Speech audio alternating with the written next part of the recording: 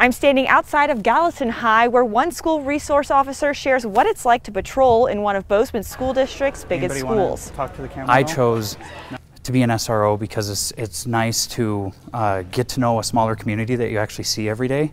Officer Connor Foley works at Gallatin High School and has been an SRO for about 2 years. He believes having an officer in school patrolling is a great safety measure. For the police department, it's obviously an essential position because it takes that time from patrol officers. When a SRO is here in the building, they're not having to respond.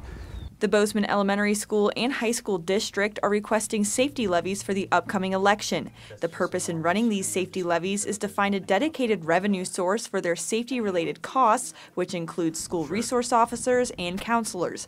The objective is to take the SROs and counselors out of the general fund and tie them to these new safety levies, which would free up some breathing room in the general fund budget to keep more certified teaching staff. I try to, during passing periods, make myself visible, come out, interact with the students and things like that.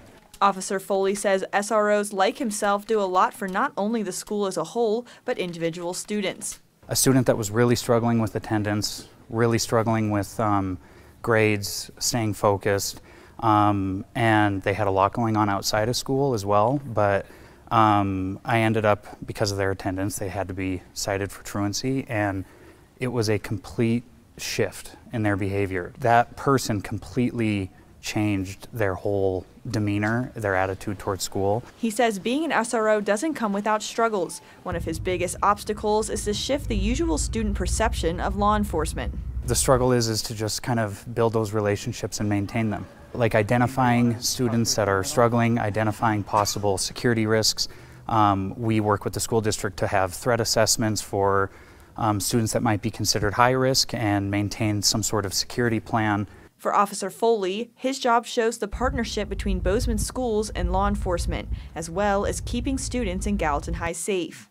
I love it. Bozeman School District is so aligned with Bozeman PD. Their partnership is so strong. If these safety levies do not pass, SROs and counselors will remain in the general fund, but more certified teaching staff will have to be eliminated. In Bozeman, Kristen Merkel, MTN News.